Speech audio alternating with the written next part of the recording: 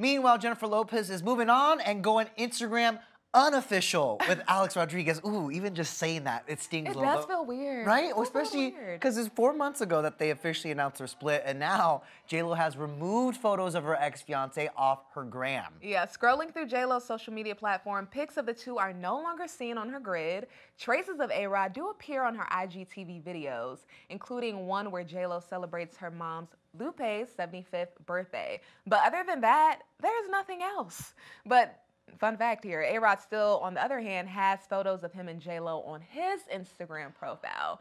So, Denny, I want your take on this because I feel like she was a little behind. I thought she would have done this a long time ago. Right. What do you think? I do feel like it's, I think more of a reflection of where she's at with Ben. Because I actually feel like, you know what, your past is your past, your gram is your gram, and it really documents, you know, like your life at the time. So like, I wouldn't trip if I saw like, you know, my boyfriend's ex on his Instagram, because I'm like, okay, that's what it was. However, I could see in what world things are getting so serious that out of respect, she was like, you know what, let me just remove this. People are still looking at this. They're finding all these old photos. And also maybe it's just a sign for her that she wants to move on and forget about A-Rod. For sure, for sure. I'm just kind of stuck on the fact that she's still on his Instagram. That's just, but it's his Instagram. He might be the type that just likes to keep everything there, doesn't feel the need to take anything off. Maybe he's lazy. It's so much work to go through those old photos and hit archive, okay?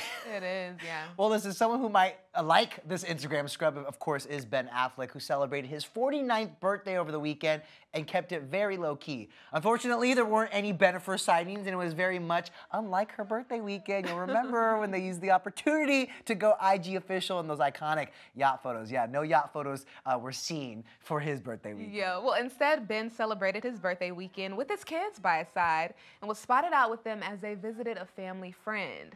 Meanwhile, J.Lo stepped out for the annual Day of Indulgence event on Ben's birthday with her daughter, Emmy.